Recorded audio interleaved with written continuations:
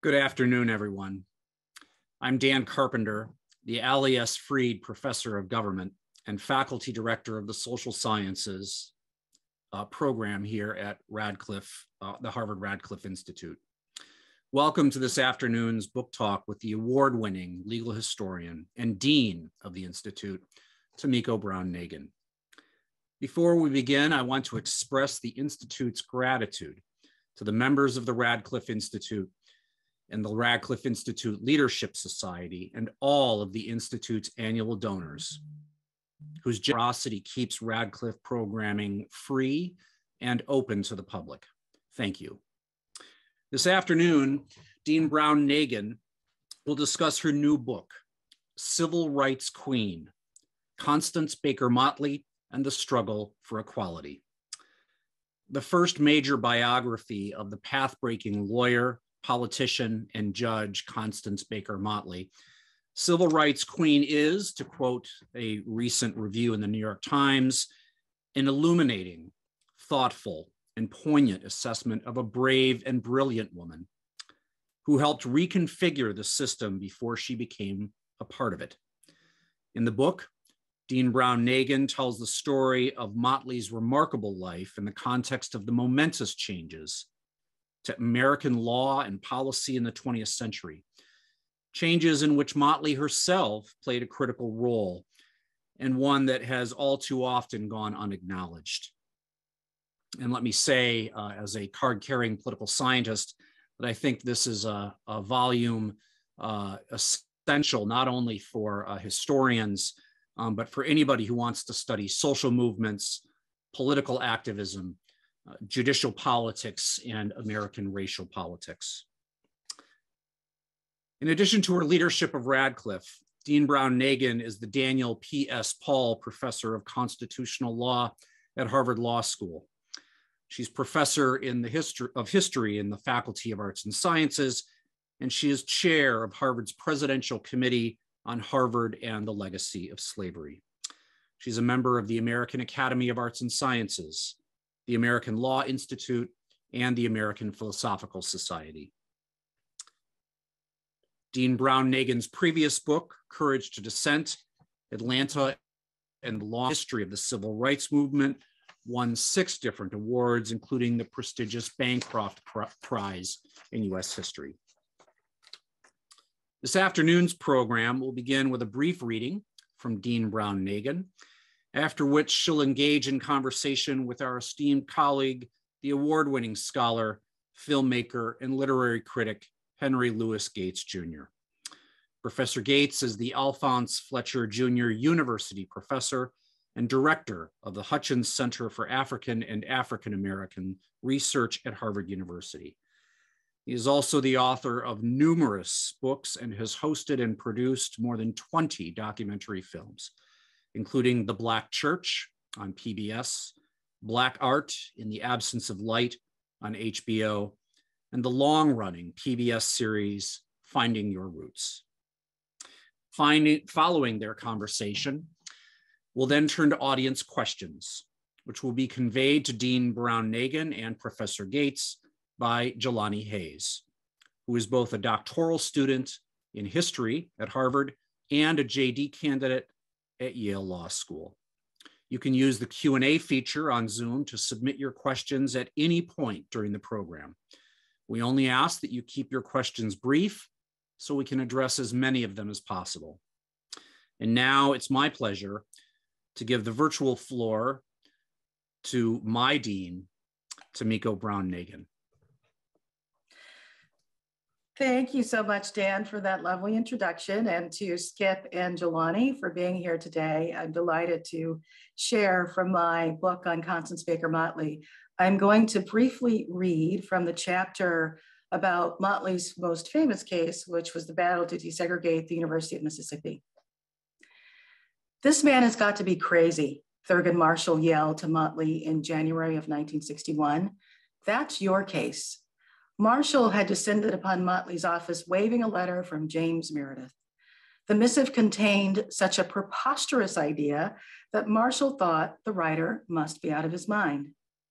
I am submitting an application for admission to the University of Mississippi, Meredith wrote, and I am anticipating encountering difficulty with various agencies here in the state. In view of the brewing trouble, Meredith requested Marshall's legal assistance.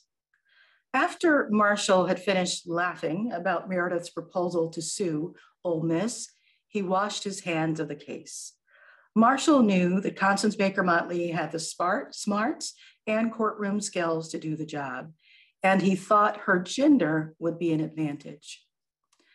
The fight to desegregate Ole Miss might get someone killed, but in the context of Mississippi's white supremacist yet chivalrous culture, as Marshall saw it, a Black woman would fare better than a Black man.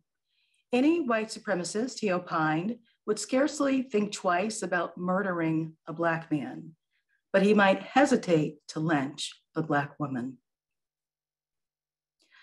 The very idea of a Black woman lawyer violently clashed with the worldview of Dugas Shands Esquire, the white male lawyer who defended Ole Miss. Shands refused to address the Inc. Fund lawyer in the customary manner as Mrs. Motley. Instead, he used only indirect references, calling Motley her or she. At one point early on, Motley jumped to her feet in a bid to put an end to the charade. But the tipping point occurred when Shands called her Constance. Motley immediately objected. "I would like for Mr. Shands not to call me by my first name," Motley insisted. Henceforth, the lawyer referred to Motley as the New York counsel.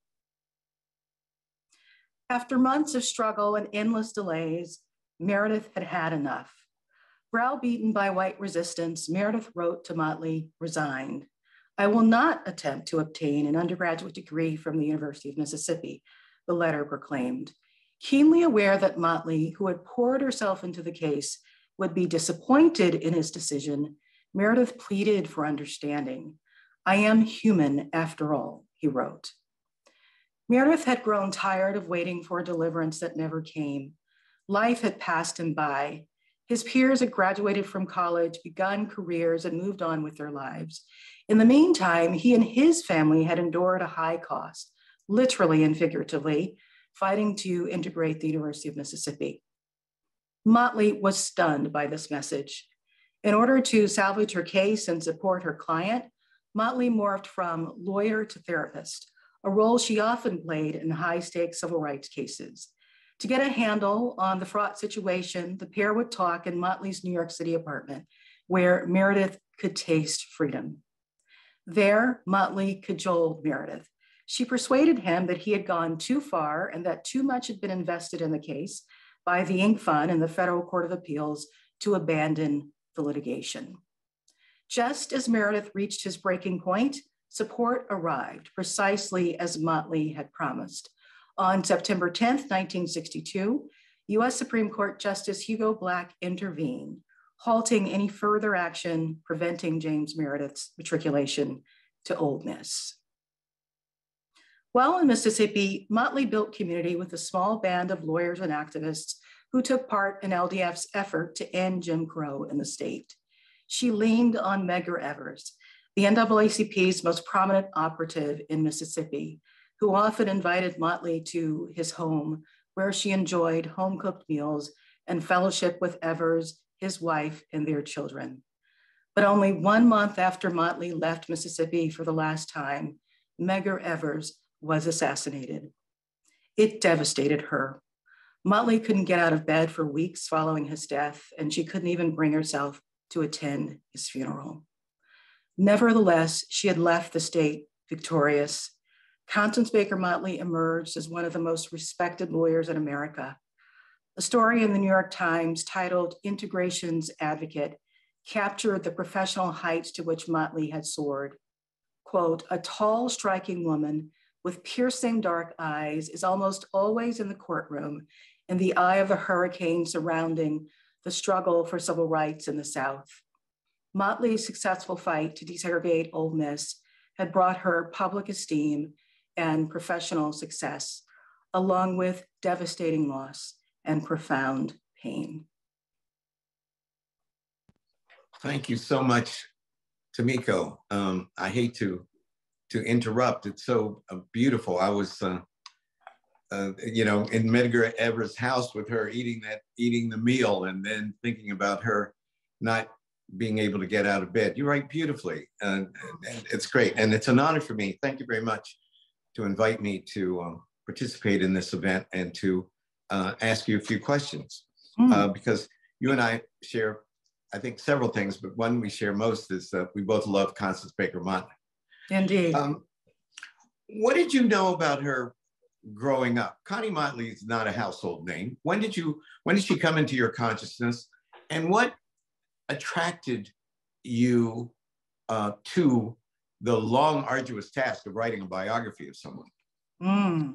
Good questions. Well, I have to say, when I was growing up, I knew a lot about Thurgood Marshall. He was an inspiration to me, as I formed an idea pretty early in my young life to attend law school.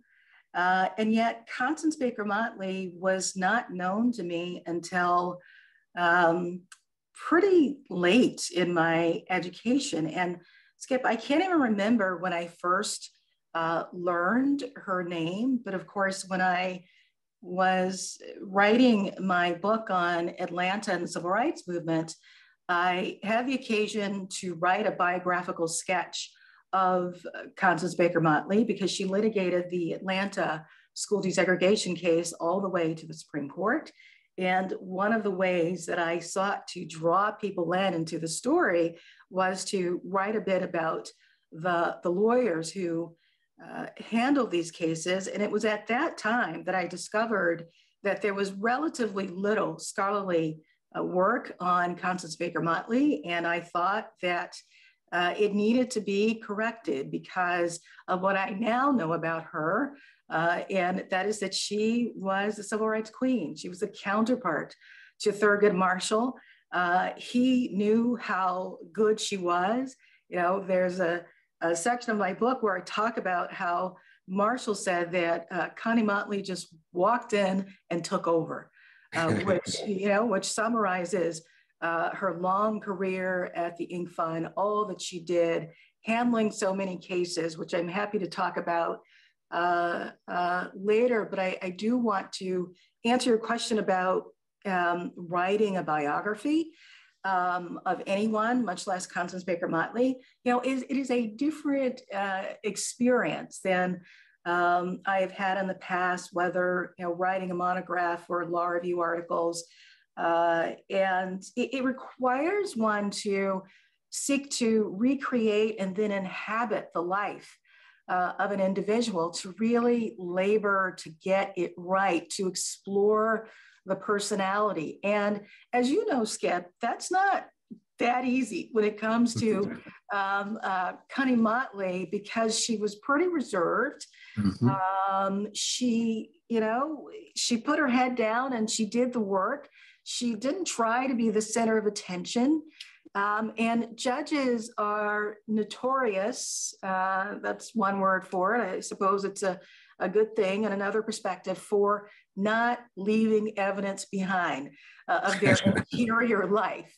And so it was a real challenge, but also a joy. You know, I earned my law degree from New Haven, so I'd spent time there. But when I decided to write this book, I went back there and looked at the city through her eyes. She grew up in the presence of Yale, in the shadow of Yale, I might say. I went to Nevis and explored Nevis, where her parents immigrated from, and really just got to know Connie Motley through her friends, her family. And it was just quite a rewarding experience to be able to see the world through her eyes. Who is she? I like that Nevis part. I'm thinking about writing a biography. Give me the title. Give me the name of somebody else who lived on Nevis. That's a good idea. I don't know why that slipped my mind there. Who is she now that you're on the other side of the journey? Sure. Well, as I said, she's the counterpart to Thurgood Marshall.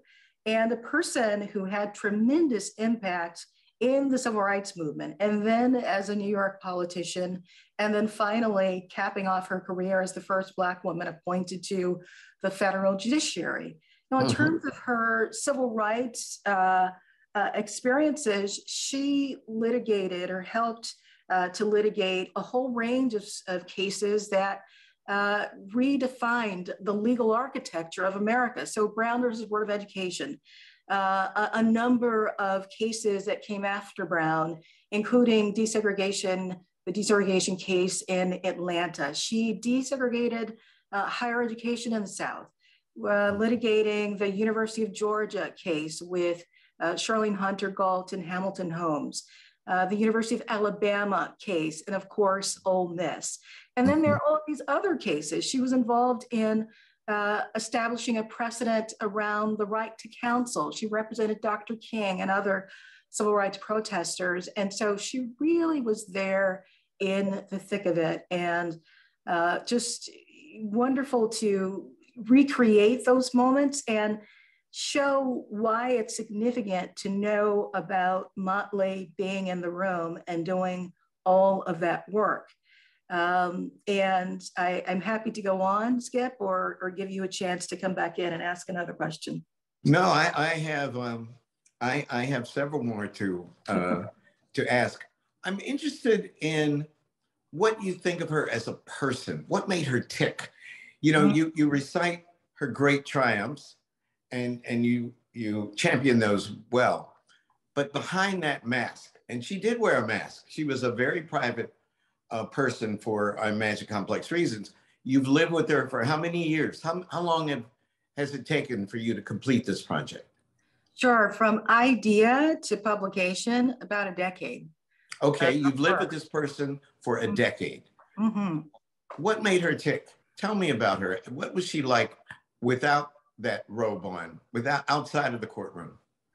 Sure. Well, a defining feature of her psychology and her experience was the immigrant experience. Her parents, as I mentioned, were from Nevis and came to this country in the early 20th century and imparted cultural values that were important in shaping her and also in facilitating her improbable climb in the legal profession. And I mean, they were, culturally conservative. They were happy to be a part of the British Empire. Certainly the father taught Motley to Baker at the time to think of herself and her people, West Indians, as superior to African Americans. And so it's ironic that she would go on to be a civil rights lawyer who, of course, represented so many African Americans, particularly in the South. She believed in the politics of respectability. And that comes out in a number of places, including in the University of Alabama case, where I discuss how there were two plaintiffs, one of whom was essentially dismissed from the case because the university assassinated her character because she had become pregnant before marriage, and the NAACP dropped her. And Motley had no problem doing that because, she and the other lawyers thought you had to have the smartest, most, well put together from the best background plaintiffs in order to litigate these cases. And I see that as a through line in her life. She loved her family, her son, Joel, and his father, Joel Jr. She cared deeply about her family, her extended family. She thought of herself she loved the state of Connecticut, thought of herself as a New Englander, and really distinguished that experience from the Deep South experience in some ways that I think are valid, in other ways, not so much.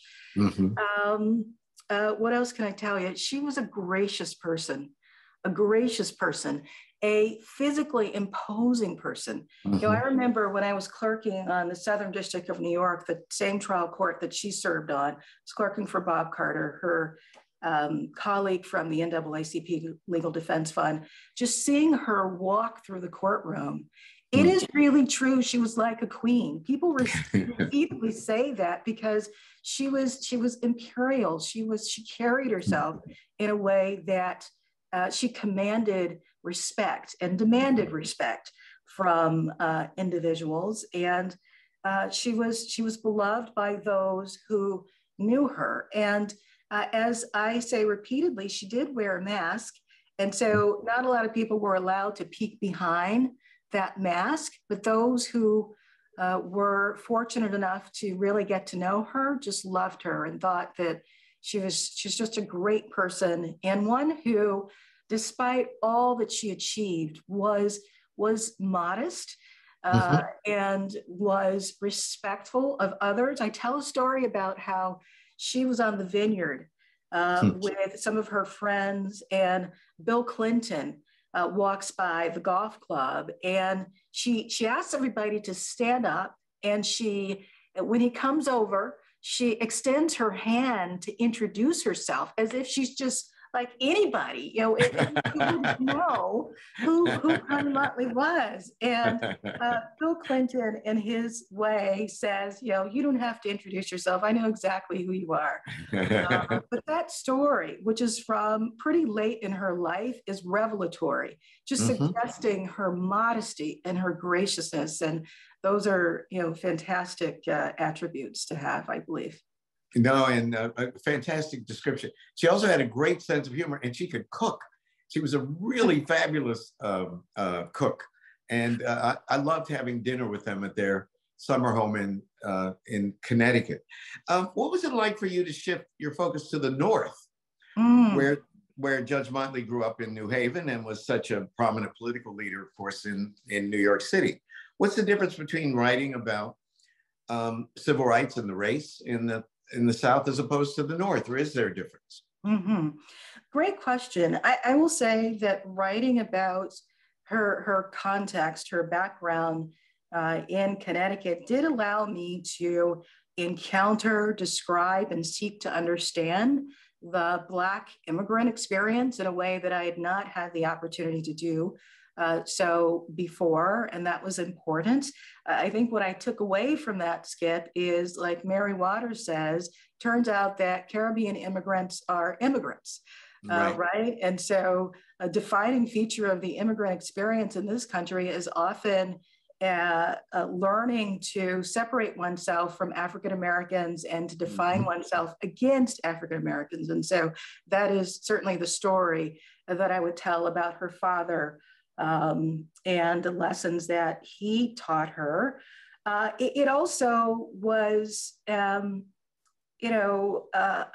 was writing against the grain in describing life in the North. So Motley told a story about the North that drew a sharp line between Connecticut and, the places where we grew up, Skip, right? She saw the South, the Deep South in particular, as fundamentally different.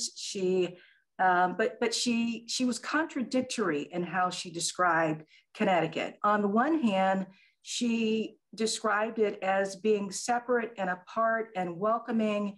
She says that, racism was really not a big factor in her growing up. But on the other hand, she describes how all of her male relatives worked for Yale University, virtually all, and they worked in study and good jobs, but they're jobs that are not particularly prestigious. They had lost status when they moved from Nevis to New Haven, which is a way of saying that there's racism all over this country, and barriers to climbing, to entry into the workplace. And I do think that Motley glosses over some of that, which she certainly comes to know when she's litigating some cases in the North around housing and employment. but it's a way, it's a way of thinking about the stories we tell ourselves as we set to achieve whatever it is that we want to achieve. Right. The last thing I will say is, New York City politics, my goodness, just a lot going on there.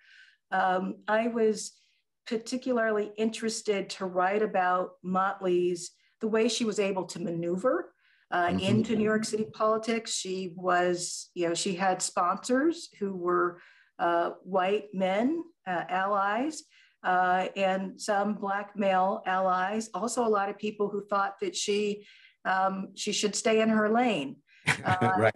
and that she was not the most authentic representative of African Americans. Whatever people thought that would be, Connie Motley didn't seem to be it by looking at her. And I also was able to tell a story about gender because she was so in the public eye when she was the Manhattan Borough president. And I talk about how there was scrutiny of the way she looked and her family. People wanted to know really what was going on in that household, that she was out doing all the things that she was doing, who was with looking after Joel and so forth. And so it really was just a window that allowed me to talk about how rich her experience was and to reflect the role of women and stereotypes about women's place at that moment in American history. Most people wrongly think of the movement, particularly in the courtroom, as a male story, from Charles Hamilton Houston to Thurgood Marshall, and of course, the 9 justices on the Supreme Court who struck down Plessy v. Ferguson in the 54 Brown decision. But women played pivotal roles too, and I'm thinking, of course, of Pauli Murray and Constance Baker Motley. How should we think of her in the overall story and history of the civil rights movement, and how does her work complicate the narrative of Brown and its related cases? So thank you for that compound question. I'll choose some bits to answer. So, one of the things I try to do in the book is to place her within a network of women, including Pauli Murray, Shirley Chisholm, Bella Abzug, and Ella Baker, and to discuss the common experiences that they had. And some of those were, to an extent, feeling like they were on the periphery of the spotlight or the decision-making processes in the movement, because the movement, as it is frequently told, is all about charismatic leadership. And none of those women really fit that mold. At the same time, looking at the movement through the lens of Constance Baker Motley allows us to tell a story that is quite still relatable, that's relatable to issues of our time. So when I discuss the Brown case, I note that Motley is pregnant and has her son Joel, and he's an infant and then a toddler around the same time as she's working on the complaint and the briefs and helping to do all of the work that goes into Brown versus Board of Education. So she's really balancing her professional life and her home life in a way that is quite unusual. So she, in addition to having family support, she hires help. And then she has to just contend with all that anyone has to contend with when one has a high-powered job and responsibility there. She's working, she's the only woman among those lawyers, and I discuss what that might have been like. And it really does thicken the plot when one brings in someone like Motley, including because, Skip, and this is something I'm really just taken with, it says something to us about how stereotypically male leadership styles are valued and were valued in the movement and in our memory of the movement, while the leadership styles of women were not so valued, right? So think about Ella Baker and how she taught the students in the movement to be more collaborative and to think about democracy and change in terms of participatory democracy. With Motley, she was a counterpart to Marshall, but unlike him in the way that she carried herself and went about her business and her professional life, and yet she's quite effective. And so I want to, there's a lesson in that for us about what we might lose when we overlook those less masculine, amped up leadership styles that are valued often in business or academia throughout society. Oh yeah, I hate those styles myself. Oh, I know you. Could she, had LBJ loved Constance Baker Motley, according to everybody, right? Could she, first of all, is that right? I've always heard that. I never met LBJ. So first of all, is that right? And secondly, if he had won a second term, might she have made it to the court, or one Black person would have been more than enough at that time? Yeah, so far as I can tell, LBJ really admired Constance Baker Motley, and he was so proud to have appointed her to the court. She was vetted comprehensively. So he and his staff talked to, all of the civil rights leaders. He talked to judges before whom she had appeared, and everyone was laudatory of her. And that is why, she got the nod in terms of her promotion prospects. So you should know that originally LBJ wanted to appoint her to the Court of Appeals, to the Second Circuit. But there was tremendous backlash, blowback against that. And he didn't do it. He told her to work her way up to the Second Circuit. But that became a complicated proposition. One, because he didn't get a second term, and then the other opportunities for promotion occurred under Republicans, but also because when she was working her way up, she was deciding cases, and some of those cases were controversial cases. And so when she was considered for promotion, some people held her background as a civil rights lawyer against her, as well as some of the cases that she decided on the court that were considered, too liberal, is what I'll say. It's interesting. What, in looking back, Tomiko, her greatest accomplishments, but also her greatest disappointments? Well, the accomplishment, her whole life, to have this life, it's 3 phases where she achieved so much against incredible odds in every phase of it. She's a one-woman civil rights movement in terms of what she was able to achieve for others, and then what she achieved in her own professional life, including on the bench, where she decided some cases that opened up the professional workplace to women. Including for women journalists. There's a case involving Melissa Lutkey, who was a journalist who wanted to cover the World Series by actually going into the clubhouse. Famous case. Yeah. I remember when I heard that.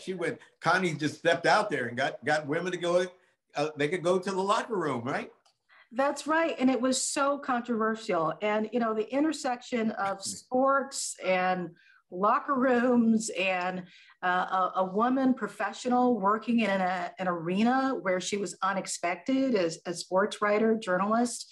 Another case that was so important is the case of Martin Sastre, who was a jailhouse lawyer who brought a case after he was confined at Attica and Greenhaven, saying that his solitary confinement was unconstitutional. She decided for him under the 8th Amendment. She awarded him damages. And this was met unfavorably, shall we say, by law enforcement. But, you know, she was a hero to those who were at the beginning of the struggle for prisoners' rights, helping to establish the principle that incarcerated people retain their dignity and retain their constitutional rights. A very important case. And I could go on and on. In terms of her biggest disappointment, it would have to be her failure to achieve promotion after Thurgood Marshall left the Inc. Fund. She was disappointed by that. She thought that it had something to do with gender. She also thought that it had something to do with race. You know, a lot of lawyers, Black lawyers, thought that one of them would be promoted and they were not. On the other hand, she was so grateful to Thurgood Marshall all of her life for everything that he did to make her career.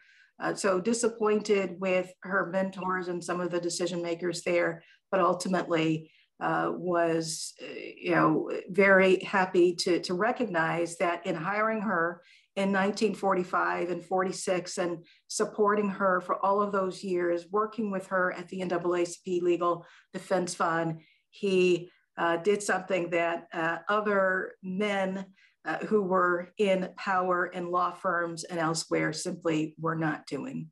Yeah, absolutely. We're going to transition to questions from our very, very large and riveted audience, and Jelani Hayes is going to curate those. But just a quick final question, which is, did living with this person for 12 years have an effect on you? Do you feel Constance Motley changed you, Tomiko? I don't know that I would say she changed me, Skip, although maybe, you know, doing this book, completing this book while also having so many other responsibilities probably made me more efficient and even more disciplined. I will say that she likely validated some pre-existing tendencies or values, one of which is the imperative of identifying and nurturing talent. I am so committed to that and was so happy to read about how, you know, Motley was the first, but she wanted to ensure that she was not the last. So she hired law students, law graduates to work in her chambers who that included African Americans, people of color, and women, not something being done often in other chambers. She helped, you know, Sonia Sotomayor, the Associate Justice, and other women who joined the bench after her. She would talk to high school students and middle school students to inspire them. And it's so admirable to have read about that. It validates something that I think certainly those of us who are working in higher education should be doing. Thanks. Thank you. Thank you. Just on behalf of other academics and scholars professionally, but also personally, because I admired her so very much and I loved her.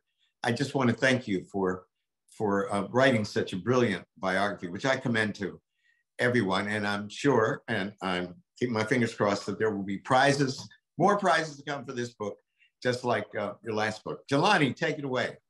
Thank you, Skip. You're welcome. Thank you, Professor Gates. And thank you so much, Dean Brown-Nagin, for having me here.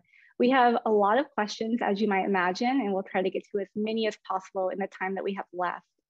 The first question, Dean Brown-Nagin, asks you to characterize how Motley understood her own historical significance during her lifetime. Good question. I would say that she understood that through her work with the NAACP Legal Defense Fund, that she was making history.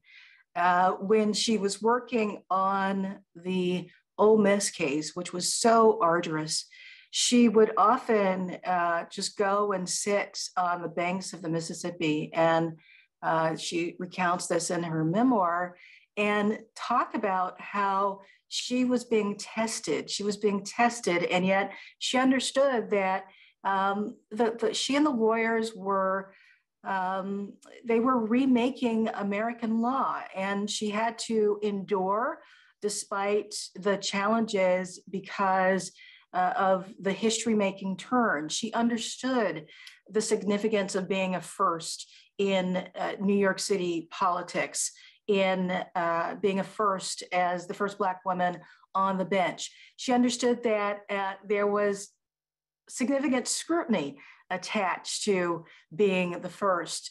There's this quote where when after she's nominated for the bench in a quiet time, she says that everyone's going to be looking at me, and which is it's personally significant. It's a moment when she is vulnerable and emotional. And so she understood very well who she was. But I would note, Jelani, and to the audience member, that as I sat in my conversation with Skip, Judge Motley showed great humility, and was very interested in bringing people along, in setting people at ease. And so to her, being a history maker did not mean that, she needed to wear it on her shoulders, is the way I'll put it. Thank you. We have another question here. An audience member wants to know, what does Motley think of the criticisms of integration as the primary strategy for racial equity, including those criticisms put forth by civil rights attorney Derek Bell? Short answer, not much. I mean, she thought that her work was vitally important in Brown, and she was a little, I will say, annoyed with people who, 20 years later or 30 years later, didn't quite understand the significance just in terms of the law itself. Brown is considered by consensus the most important constitutional case in 20th century history. And she was proud of that work. She did understand that some Black communities and individuals became frustrated with Brown, but she would see that frustration as a byproduct of the decision not being properly implemented. She never, to my knowledge, moved away from from faith in the basic principle that schools ought to be desegregated. She was great friends with Derek Bell, and I'm sure that she appreciated his scholarship. But I also think that he took his critique to places that I can't imagine that she would have gone. Another audience member asked about her relationship to Shirley Chisholm, if she had one. I'd like to broaden the question a bit and ask you to characterize her relationship with other prominent women in law and politics. Mm-hmm. Thank you, Jelani, and to the questioner. She did have a relationship with Shirley Chisholm. They were friends. They overlapped in the New York legislature. Motley was in the New York Senate when Shirley Chisholm was elected to the lower chamber, and they followed each other's careers. Shirley, wrote her a note of congratulations at for every achievement thereafter for Motley, of which there are many. Shirley Chisholm, Pauli Murray, Bella Abzug, all of these women were a part of an activist community. And yet I do make the point in my book that Motley set herself apart in terms of her rhetoric. For instance, she never said that she was a feminist. In fact, she said she wasn't a feminist. when she was Manhattan Borough president at a time when others were more obviously interested in foregrounding gender and who would be a part of the women's liberation movement.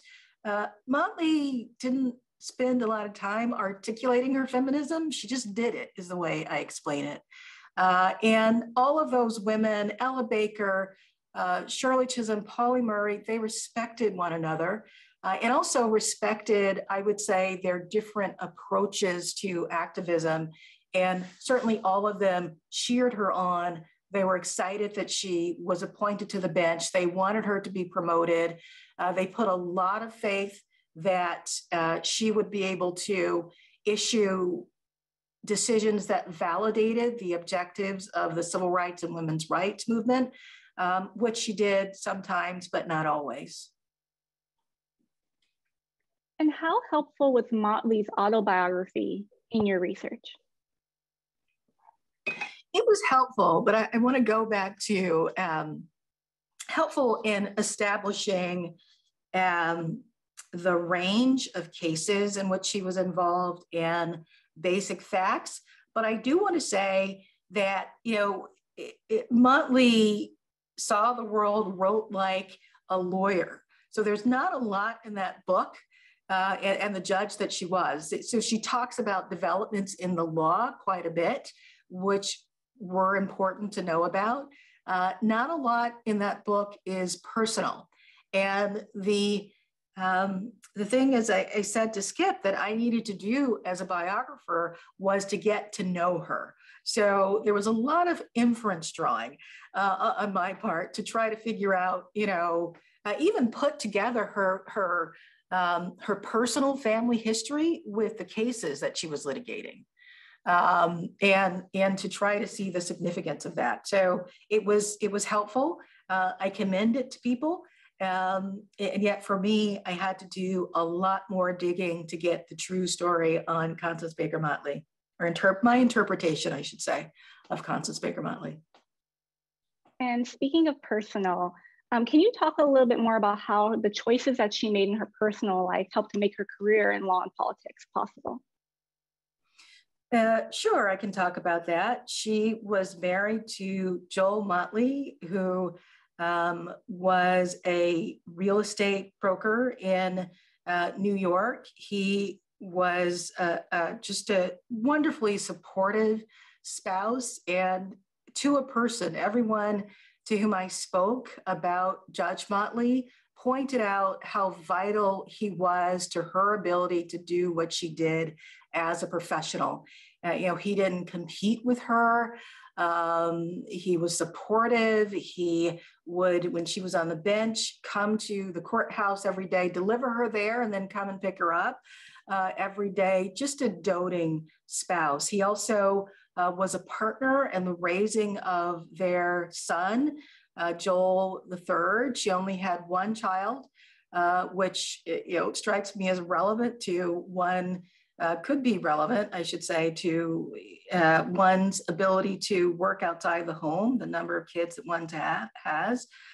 She hired professional help to you know, do the work that she needed to do outside of the home. So housekeeper, cook, that sort of thing. Those were important choices for her.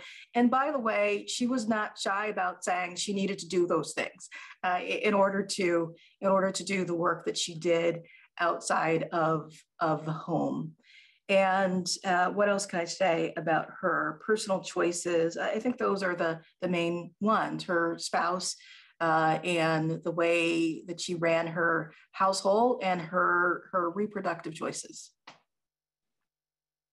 We have a few folks who want to know what surprised you the most in writing this book.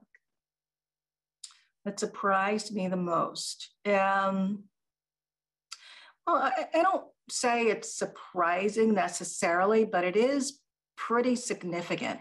Just the extent to which her life was under threat when she was working on all of those cases in the South.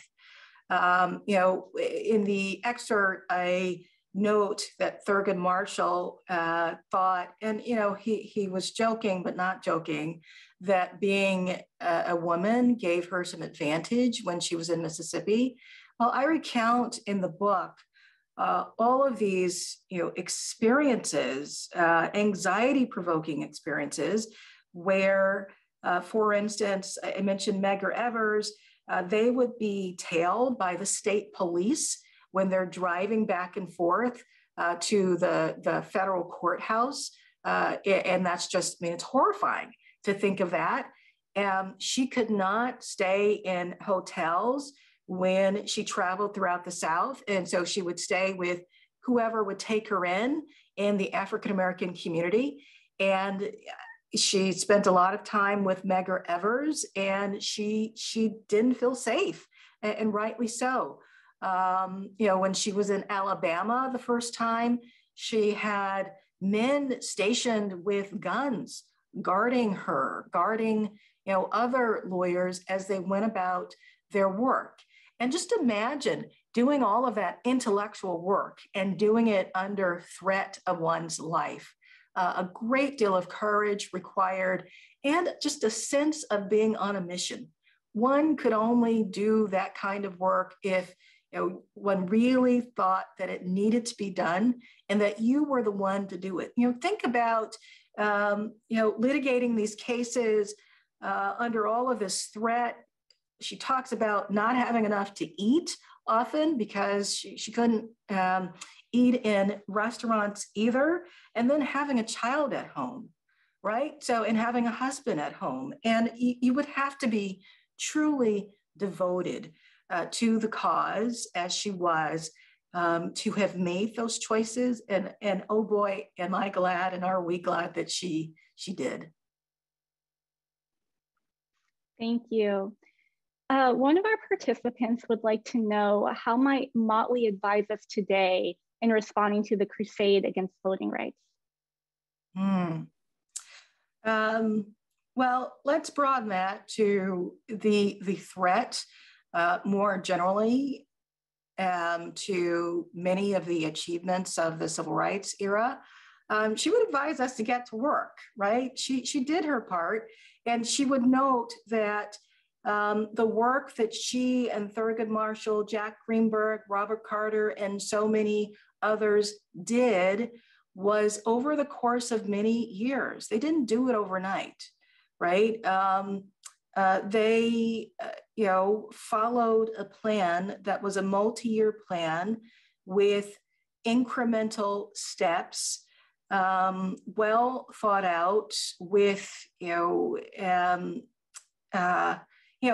she would encourage resilience and just getting to work. Freedom is a constant struggle, I'm sure that she would say.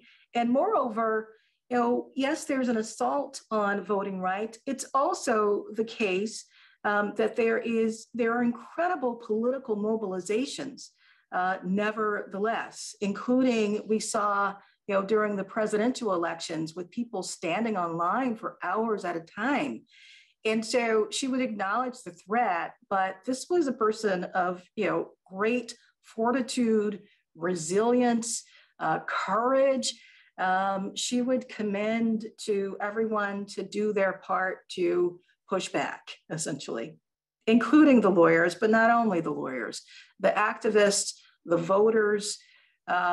She went into politics in part because she thought that's the arena of struggle that African Americans needed to engage at that time, and it continues to be the case. And also, I think she was an optimist, and so even as there is this threat to voting rights, there also are great achievements that are happening.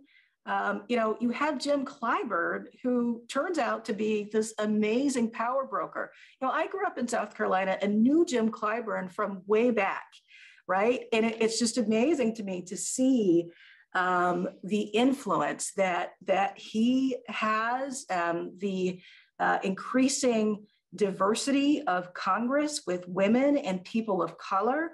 And so I think she was an optimist too. And she would encourage people to just keep going. Well, anybody who could desegregate the University of Mississippi has to believe anything's possible. Absolutely, absolutely. Jelani, keep going. This is our final question, Dean Brown-Nagin, and it's an especially important one. The focus on Motley is extremely timely, given that President Biden has committed to nominating a Black woman to the US Supreme Court. What light does her story shed on the significance of this nomination and what the confirmation proceedings might entail? Good question. I will say that this nomination has been a long time coming. As I mentioned before, Constance Baker Motley was on Supreme Court shortlist. She didn't get the nod. I would emphasize that a part of the reason that she didn't get the nod is because of pushback, including among Democrats, but across both parties, based on her having been a civil rights lawyer and thus being perceived as too liberal, right? And because of the work that she did on the bench in issuing decisions that opened up the work, enforced the Civil Rights Act, and yet these two, in some instances, were seen as too liberal. And so the point that I would make is that her identity and her work were weaponized against her. And so even as we celebrate this impending nomination, there's a need to be cautious to foreground the accomplishments of these women who are being considered, to talk about their qualifications, to not flatten them, even as we celebrate the symbolism of this moment. We need to be aware, as I think many of us are, that these confirmation processes, the nominations, entail scrutiny. They're not pleasant. Politics is deeply divided. We've already seen some of the rhetoric that is pushing back against the very idea of a nomination of an African-American woman. And so, buckle one's seatbelts, I would say. And I hope the administration is truly prepared to have the back of whoever is nominated. It's important to be prepared as we go through this process.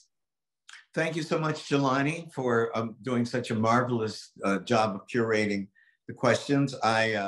Unfortunately, our time is up and our program is concluding, but before I thank Tomiko, I want to give a shout out to Joel Motley III and his brilliant wife, Isolde, who are in the audience. I've known Joel since 1967, and my oldest friend, and to my sister, Charlene Hunter-Galt, down there in Sarasota.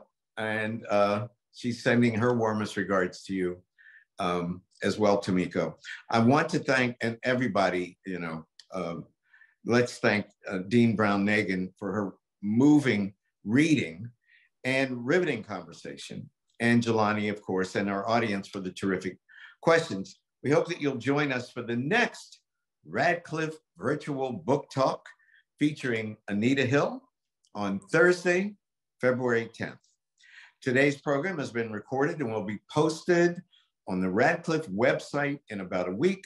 For information on upcoming Radcliffe virtual programs and to see videos of past events, please visit radcliffe.harvard.edu. And with that, I bid you adieu.